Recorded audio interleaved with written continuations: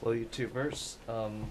So this is the second edition of my most viewed video, how to fix the black screen, and this is one of my client's laptop. So this is what happens. You tried everything that in the first video and it still does not work. So this is the symptom. You turn it on, then you can definitely hear fans, running, or computers kind of running. You can see the buttons dialed up, so it's not completely dead. It's sort of alive, but nothing shows up on the screen, black screen. So how to fix this is that, so you need to tune up. So the issue here is that there's a graphics card inside. You can see it has a dedicated AMD Vision graphics card inside, or you could have the NVIDIA graphics card inside. What happens is, if you use them and it gets overheated, maybe using a bed or something like that, and then what happens is they just die. They're soldered into the motherboard with like hundreds of soldering, hundreds of pins soldered into the board.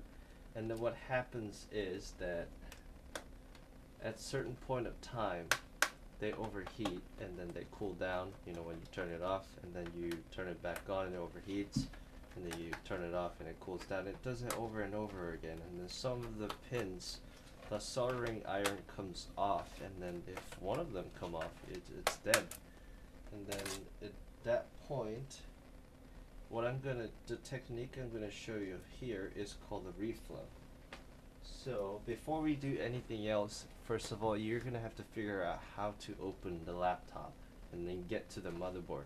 I hope you can find a video on YouTube, maybe how to open the laptop machine, the specific laptop machine that you have. And if you don't, it's gonna be a little tough. But I'm gonna pause it, and then I'm going to open it all the way up and then come back. Alright, so I successfully managed to open it all up, and then found out the graphics card and the CPU. So if you open it up, take out your motherboard like this, you're gonna see a heatsink first. So I'm gonna go ahead and take off the heatsink with the correct number order.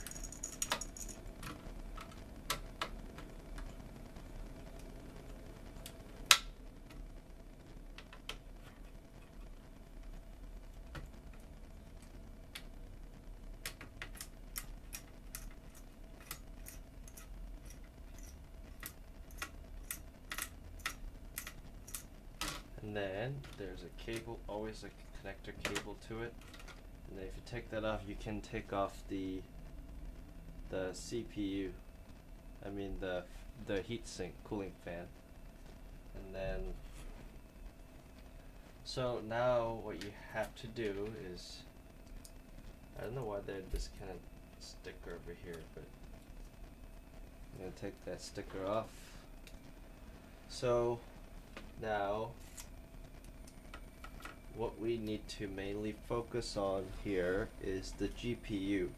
And most of your guys' laptop will have this thermal sponge shit. What it is, it's just trying to fill up the gap between the GPU and the heatsink, which is really crappy. And after that,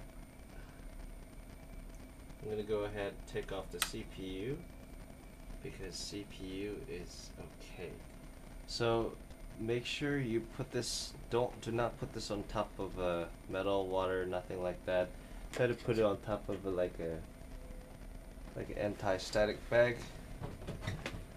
I have a place for mine.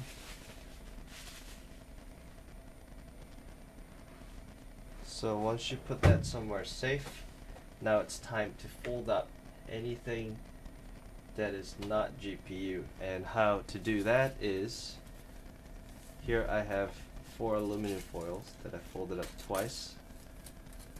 Just gonna basically simply cover up the entire thing except the GPU.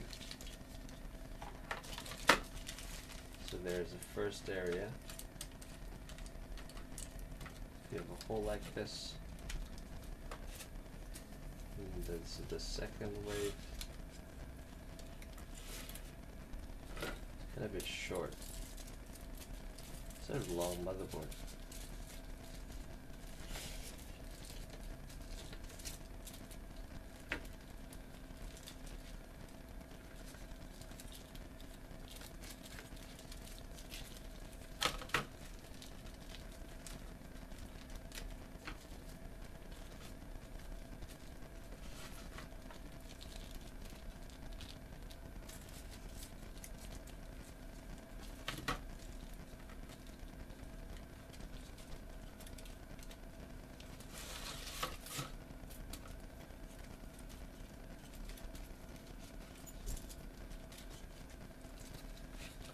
For those of you who does not understand what I'm doing, basically what I'm doing right now is so aluminum, they kind of protect the other stuff from the heat. That's what it's doing. So now I can basically see that you can see that I cover them everything that is not the GPU.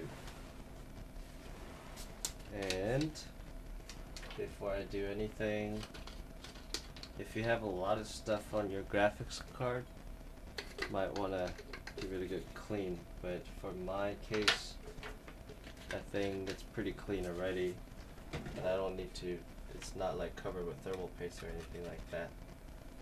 So make sure, make sure this thing is holding on steady, that it's not going to move around while you're doing the job. Kind of be a hassle. So I can kind of see that board itself won't move anymore, and then it will just kind of stay like that. So this is where the dilemma kicks in. Oh, by the way, before you do that, make sure you take out the BIOS battery, which should be on the other side. Or, okay, this is kind of like an old style desktop BIOS battery.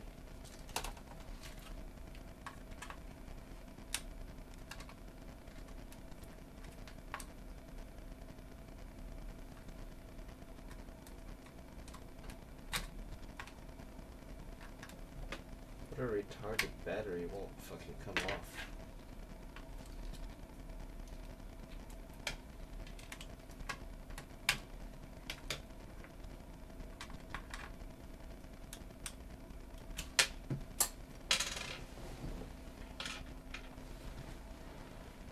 Alright, so the reason why you have to take out the battery is so you don't burn the battery off. There's chemical stuff inside, you don't want to burn them off. And you might want to get rid of all the stickers on the motherboard. So what I'm going to do is I'm going to heat up this area and make sure everything, all the soldering iron behind it melts down, and I'm going to let it cool down and then kind of like resolder themselves. Some people use hair dryer, some people could use blowtorch,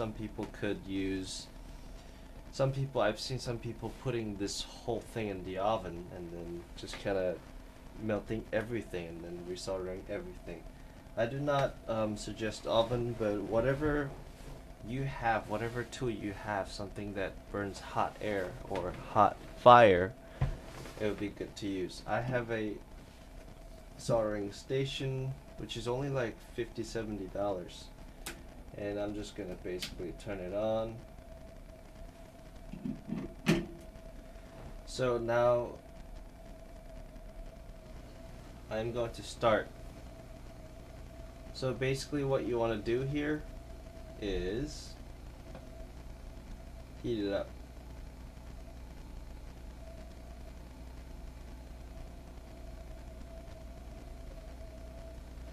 So I'm going to set my stopwatch like that, and then I'm going to start with 100 degrees.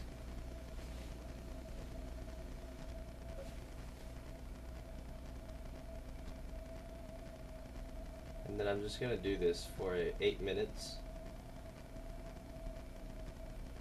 And then I'm talking about Fahrenheit right now, but no, I'm talking about Celsius. And then I'm going to heat this up to about 380 Celsius degree, and then gradually heat it up and then I'm gonna heat it up to 380 degrees, and then before 8 minute ends I'm gonna come down to 100 degrees and cool it down. If you're using hair dryer, blow up torch, those are kind of extreme tools, I should say, because you can't gradually heat it up, you just kind of heat it up. And then so how long do you have to do this if you're using something other than what I'm using? Well, if the soldering iron starts to melt down, you can kind of smell something melting down. You can kind of smell that. When you start to smell that, don't freak out, just keep burning, just keep heating it up until maybe about a minute or a minute half more, when you start to smell something burning off. And then you just kind of gradually cool it down, and then your job is done. So this is what I'm doing, just evenly doing it. Make sure you do not hit the chipset.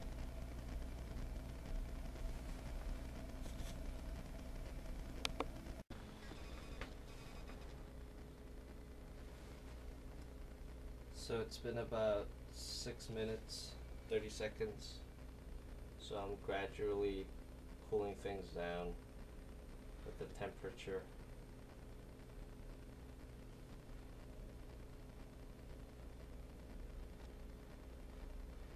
Make sure when you do this, do not touch the chipset itself. That could fuck it up. So I have a minute left. Just keep doing it. And then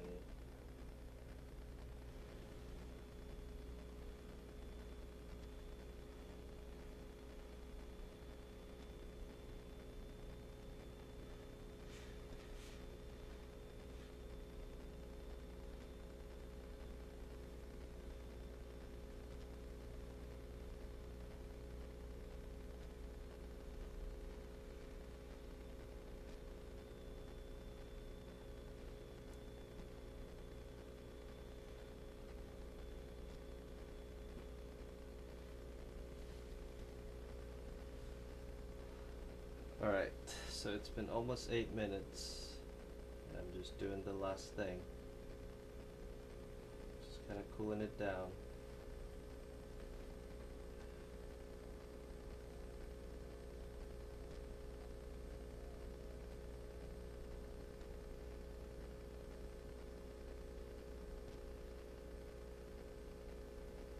It's been 8 minutes.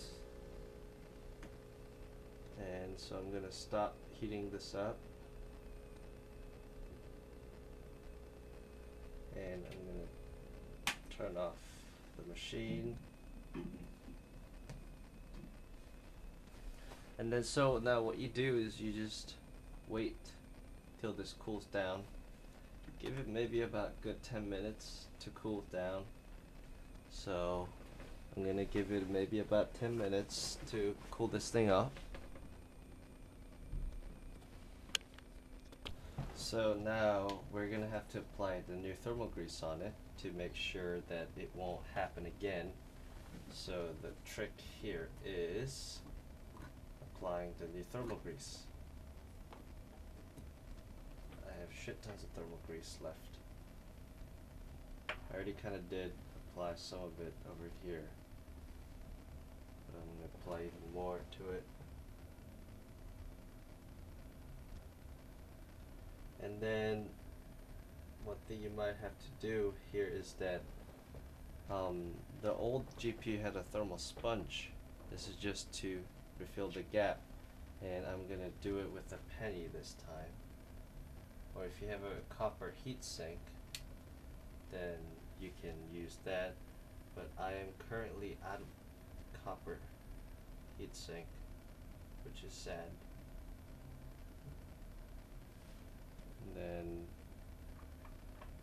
now after you apply thermal grease on both sides, you would just put things back in. Gently.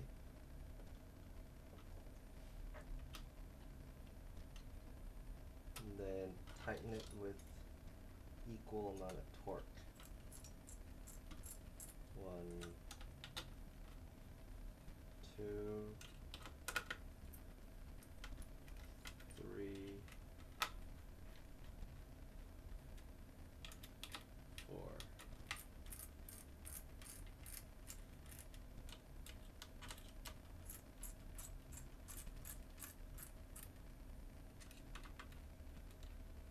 So now, since there's a copper to it, which is thicker than sponge, we're not going to tighten it all the way. We're actually going to leave a tiny bit of space to it.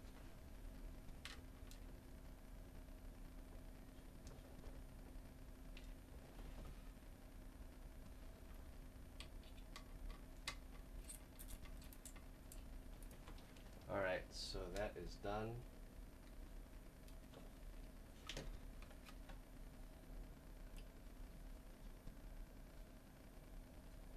Alright, so the job is done. And then you put the BIOS battery back in. And now what you gotta do is, whichever order you took this out, you gotta put it back in. So I assembled the laptop all the way at back. And then I didn't assemble it fully because you never know if you got it fixed or not. So when you have to the stage where you got motherboard and then the chassis, and you got RAMs in, and you got power switch connected, and you got battery hooked in, you can start it up, see if it works or not, and then which is what I'm going to do that. So it starts.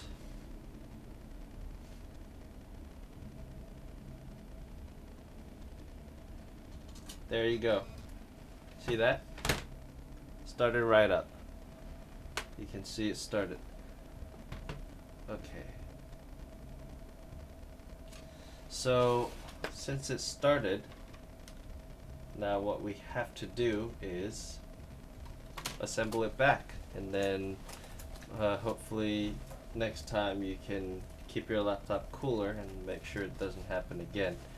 If you have any questions or relating this topic, how to do the reflow and question like that, leave me a comment and I'll try to answer them. Thanks for watching.